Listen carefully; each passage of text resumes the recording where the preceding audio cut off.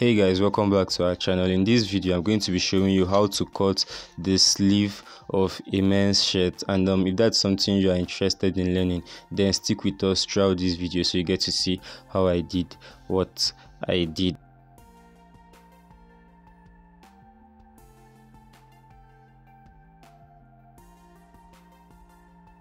So as you can see, I already folded my fabric into two because I did not want to cut it one, and then the next thing I'm going to be doing is to pick up my tape and determine the length of my sleeve. The length of my sleeve is 10 inches, so I'm going to be placing 10 inches at the length, and then I'm going to pick up my biro and mark at exactly 10 inches.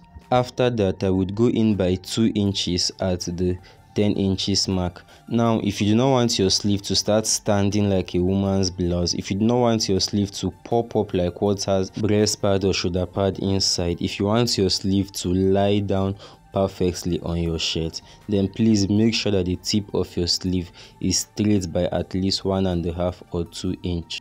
The round arm for this sleeve is 8, and I'm going to be adding 1 inch allowance, which is going to be making it 9. So I'm going to place my 9 at this point.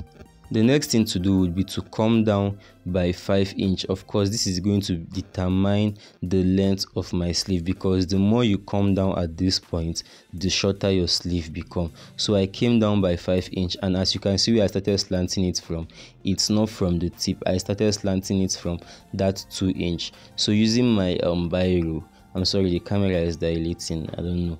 So using my biro, I'm going to curve it from that 5 inch to the tip to the length of the sleeve, and this is the curve of my sleeve. So I would use my pattern master, which I use for almost virtually everything nowadays. I would use my pattern master and join it from the sleeve, or from the sleeve curve to the round arm with my biro. I hope you can see.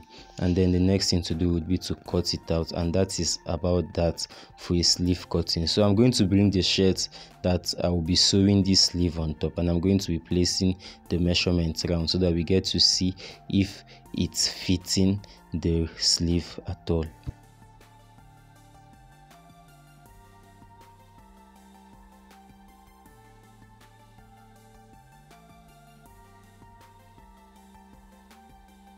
So the next thing to do would be to bring the shirt that has this sleeve and try to see if it's aligning with it, or if any adjustments have to be made. By the way, if you want to see how I cut the armhole for this shirt, I'm going to leave a link to it in the description box of this video.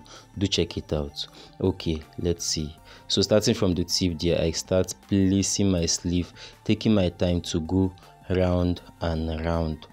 As you can see, it's aligning perfectly, and if you use this method, then you should not have any problem cutting a sleeve for a shirt from this day. Now, if you have any questions or suggestions, do tell me in the comment section below.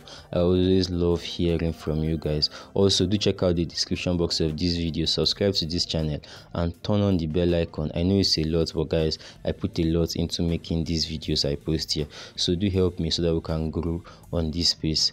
Bye.